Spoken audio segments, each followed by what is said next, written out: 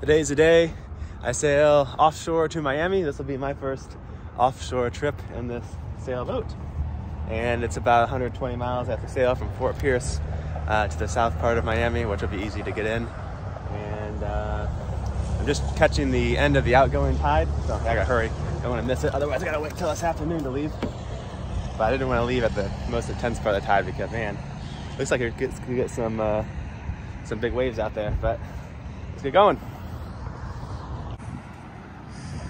Just gotta undo this dock line. Let's pull this thing a little closer so I can jump on it. Come on.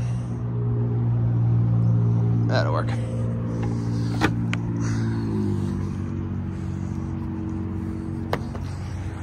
Okay, give it a little throttle. And now heading towards the channel. It's about 7:30 a.m. Nice morning for a sail. The wind is just picking up.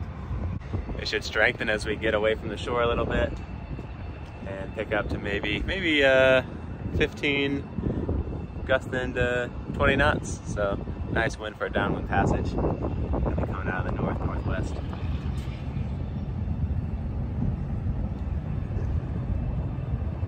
And huge thanks to all my friends at the Fort Pierce Yacht Club here. You guys were awesome hosts. I stayed for a whole week and I got so much windsurfing and wingfoiling in. That was exactly the goal of this trip, and I think I'll be able to do even more when I get to Miami.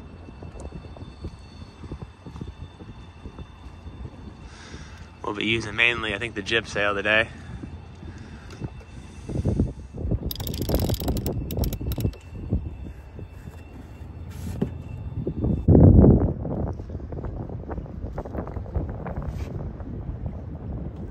In this video, I'm going to experiment with getting a sponsor. So we're going to have Surfshark VPN sponsoring the video, and we'll see how it goes.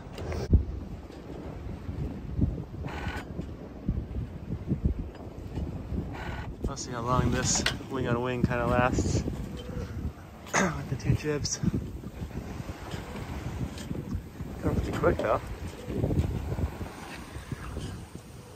Here's a look at the forecast with my favorite forecasting app, Luck Grib here. Actually, this is the current, so that's the Gulf Stream out there, obviously going against us. And then there's the wind, which is going with us, so we definitely want to stay out of the Gulf Stream because that could make some big uncomfortable waves out there, and obviously we want to be going south.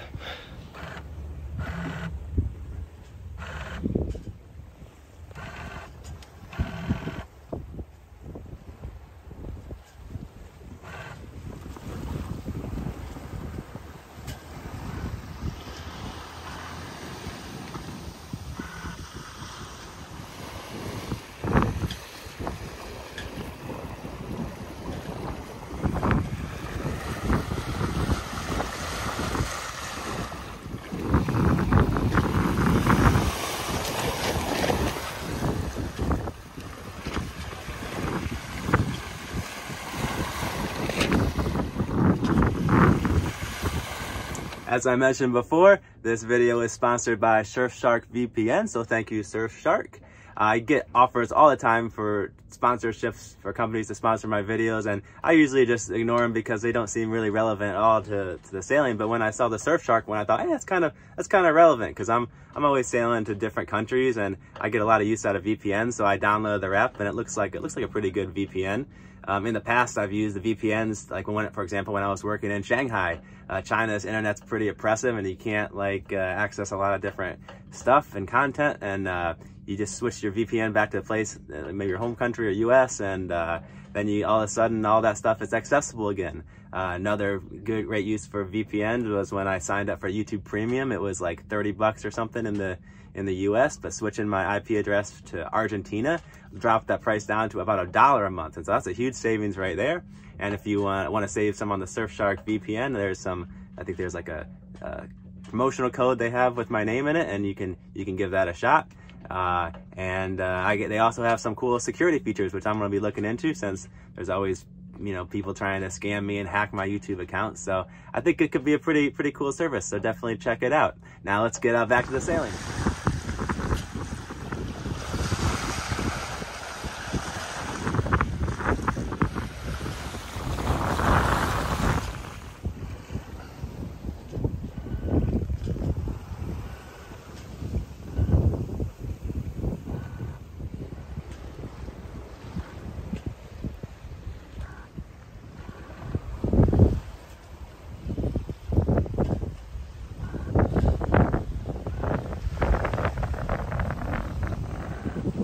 Nice ride so far. I think the waves are gonna pick up a little bit as we get into the Gulf Stream and maybe this afternoon.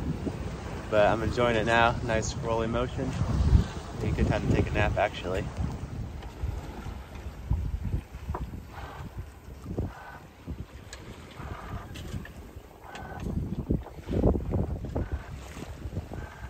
So I put the mainsail up just kind of as to steady us a little bit. It's actually a reef, so it doesn't block the jibs as much. That's keeping us on a better course. Not quite as rolly motion. I had to reposition the autopilot because I originally had put it a little bit further than it was recommended, and it didn't have enough steering authority. I did that because the way the tiller was, like, it was really low down here. But I solved the problem by using a rope to pull the tiller upwards and then using the bungee on there. So now it's steering pretty good. I had the mainsail up for a while to kind of steady us, but now we're just going a little bit too deep downwind and the wind's picked up enough that it's holding the head sails out. So these are going pretty well. Now I'm gonna go back and finish my nap.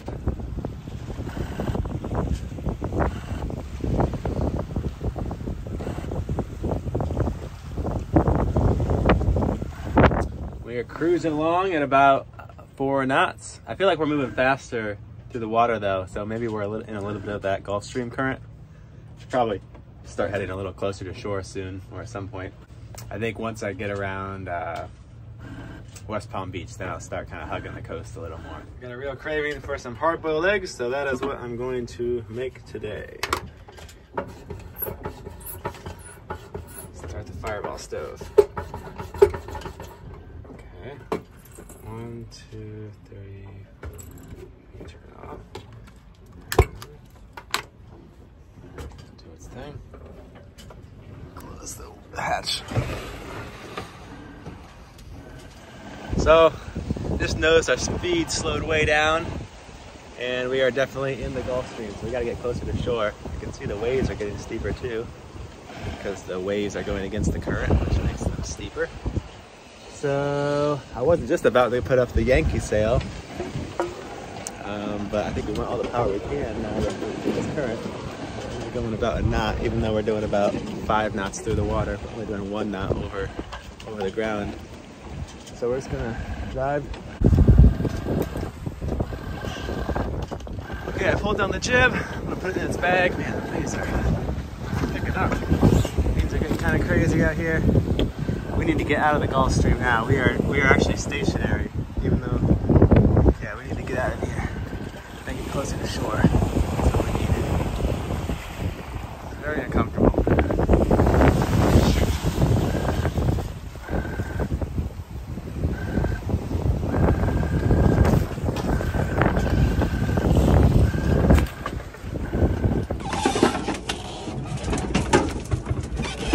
Alright, I might just have to hand steer. So I sorted out my little stumble into the Gulf Stream.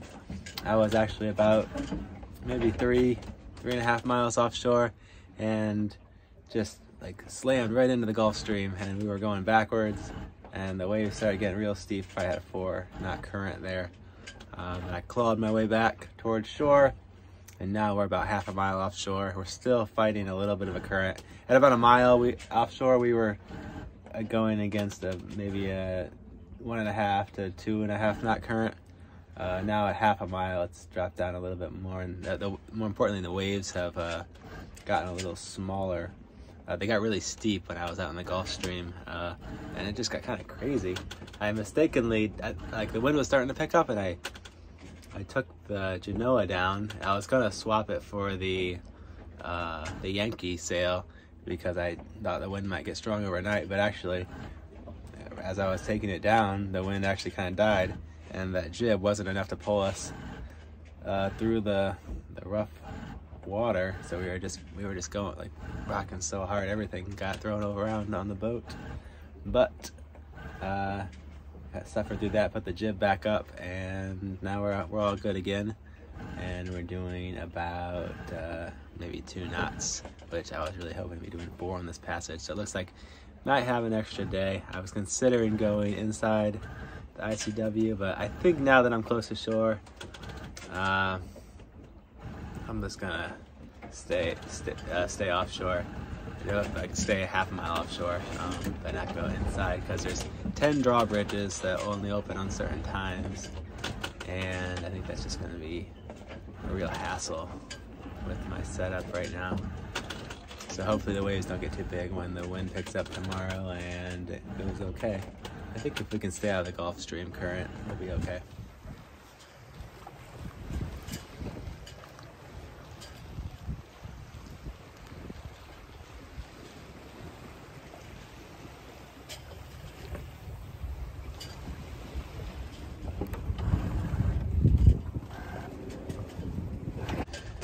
So we made some progress last night.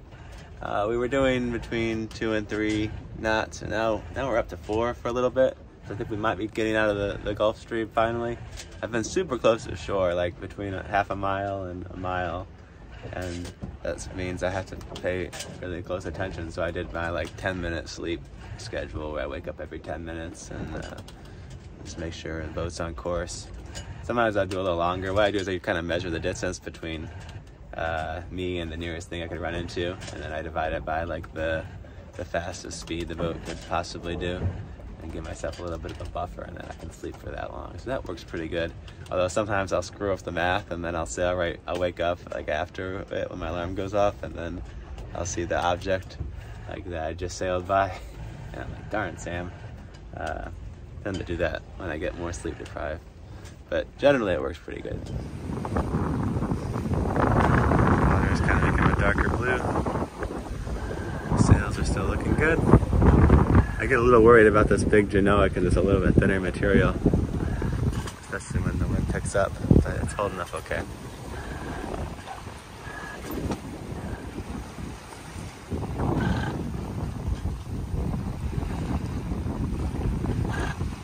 We covered 71 miles in the first 24 hours of this trip, which isn't great, but considering our situation with the current, that's not too bad. I was thinking I'd be able to get 100 miles, but there's 40, no, not 40 left. Yeah, about 40 miles left to go actually. So maybe this evening we'll get in, maybe around 8.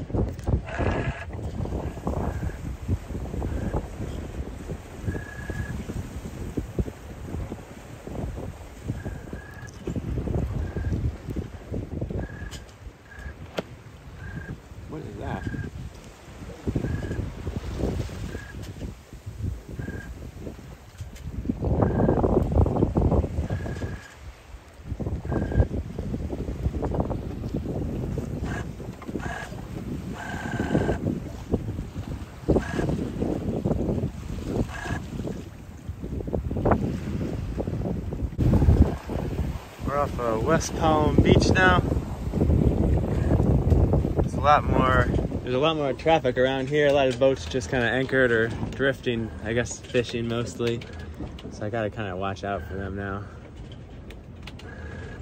Plus I'm close to shore too, so I gotta watch out for that. But only 37 more miles to go. Decided to finish this passage. So we got a leak down here. Let's take a look at it. And the rudder shaft.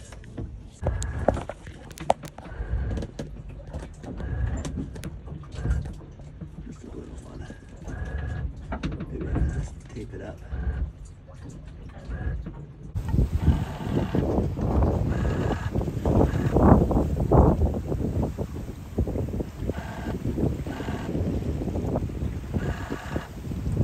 Coming up on Miami. So we still got a ways to go. We gotta get kind of to the south side, to Biscayne Bay, whatever.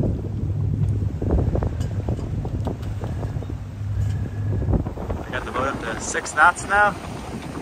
Going wing on wing with the 2 jibs.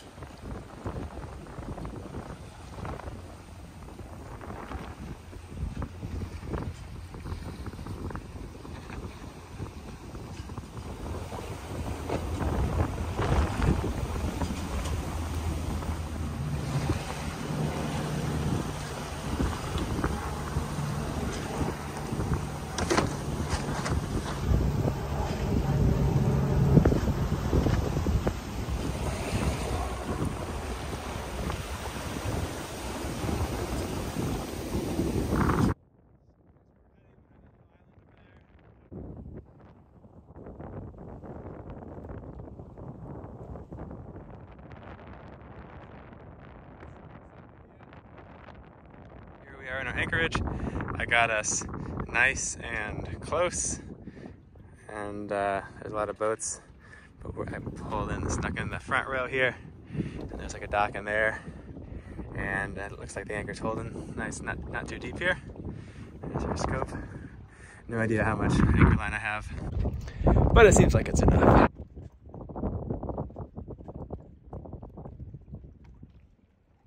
Slept so good. After like 2 days of no sleep on that sailing trip. It was awesome. I already went out wing sailing. Just been cruising back and forth here in the anchorage on the hydrofoil board. It's been awesome. I'm exhausted. So here's my attempt to try to film myself on the wing foil. It's like this kind of blow up sail, and you use it on a hydrofoil board so you can kind of ride above the water. It's really fun, and it's been kind of a challenge to learn how. I'm starting to get the hang of it. I also tested out this sail bag thing. I've never used one of these. It worked pretty good with the new zipper. So I think I'll probably just paddle over that dock over there. Now I paddleboard into shore. I'm just gonna tie up at this dock here. Current doesn't suck me under it. There we go. It's like a fishing pier. I'll just tie it up to that tree. I got a lock too, because we're in Miami. All right, there we go. Locked it to the tree. Should be safe there. I'm kind of thirsty because I was drinking the water from my tanks, but then there was some stuff floating in it. It kind of weirded me out, so I haven't drank any water for the last couple of days. Really dehydrated. Really nice park here. This would be a good trail to go for a run on in the morning.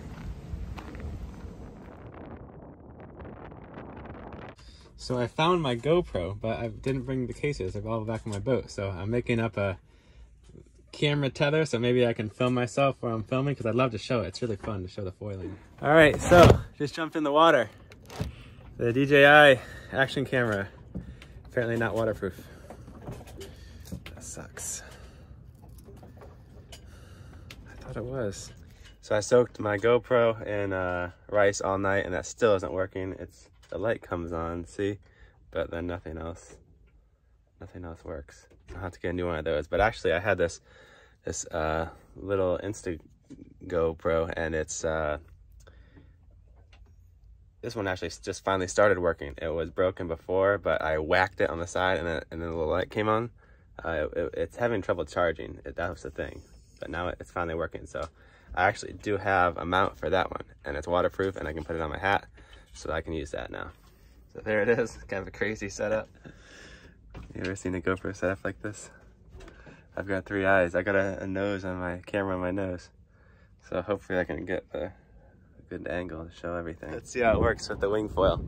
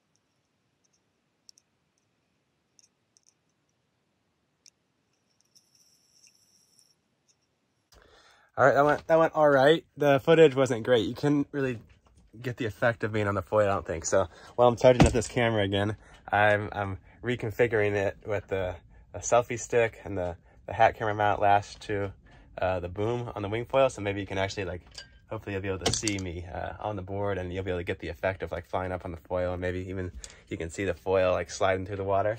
I can maybe somehow attach it to the board too, but I'm a little worried if it goes underwater, it might just kind of rip this thing apart. I'm gonna do a dry test before I put the camera in there, just to be safe. I don't want to lose 2 cameras in 1 week. So here you can see my camera sticking off the front of the boom there, and it stayed on pretty good, but I had to make a few changes, so it would be a little tighter with the camera. Okay, now time for the real deal. So we got the camera up there on it's just tied with some ropes on the boom, and here I'm pumping, trying to get up on the hydrofoil, and I'm up. I'm out of the water. And I actually did 2 shots, 2 sessions, and this one I accidentally had the camera turned on like horizon stabilization mode, so it kind of cropped it in a little tight. But the shot was still pretty cool. I think it's the best one I've got yet. And I'm up on the foil again. You get so smooth when you get up on the foil. It's so much fun, and you can't really. Again, I think I have another shot later where it's a little bit wider view, so you can see the foil just gliding through the water. It's like a manta ray kind of.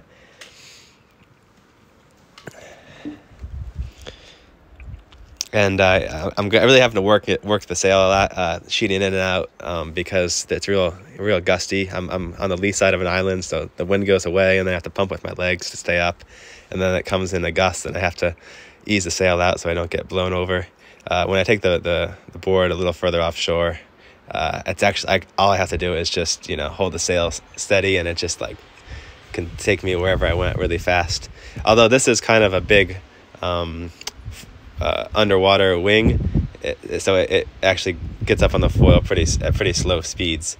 I'd like to try a smaller hydrofoil at some point, and so I could maybe go a little faster. But this is good for learning, I think, because I can get up without having to go too fast. It's a lot of fun, and I do kind of enjoy the challenge, of working the gust and things.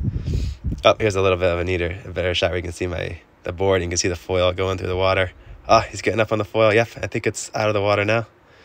The depth doesn't come through so well. Like, I'm actually a foot or 2 out of the water, I think, here. I have to get some shots from an outside perspective next. Oh, it's so fun to carve on this thing. It turns so good. the faster you go, like the more sensitive it gets. And then here I'm on the other, tacking on the other side to go back towards my boat again. And it's nice because the foil doesn't need so much power to get up out of the water, so it doesn't kind of wear your arms out as much like a windsurfer where you need to have a harness to do it for any length of time. It's just a gentle pull kind of to get up on the foil. You can even do it with one hand sometimes. There we go. Yoo!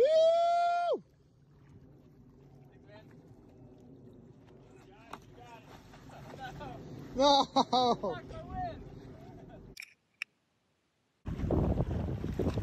Almost.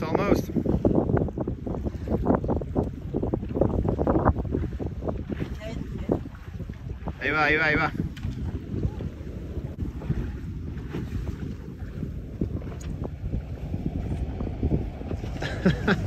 Such an epic wind surfing session today. I think I was going for like 5 hours with a couple breaks in between. I started at like 9 and now it's like 4 o'clock.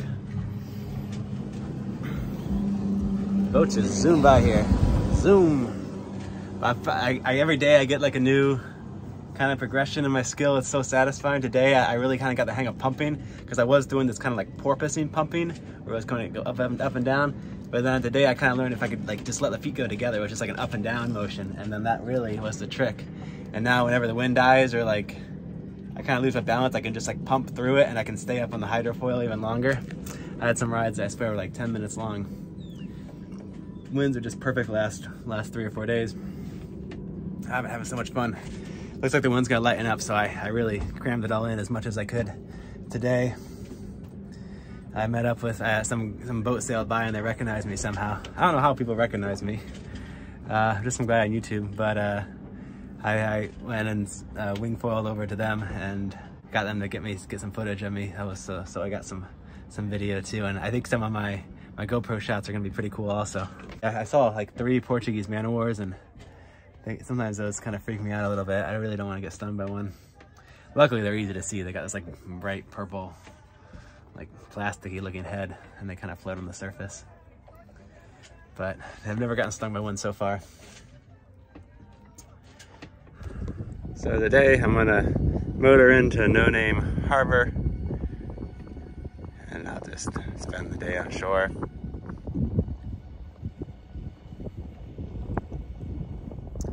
Here we are. It's nice protected No Name Harbor. It's $8 to tie to the wall, only during the day.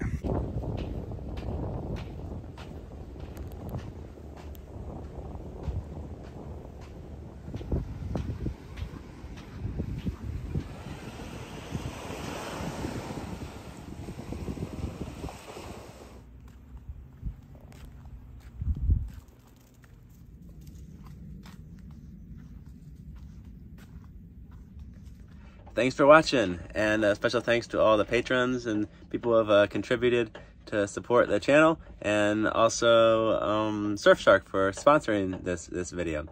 I'm currently in Miami, and I'm going to be sailing to the Keys next. So I'll see you guys on that next video.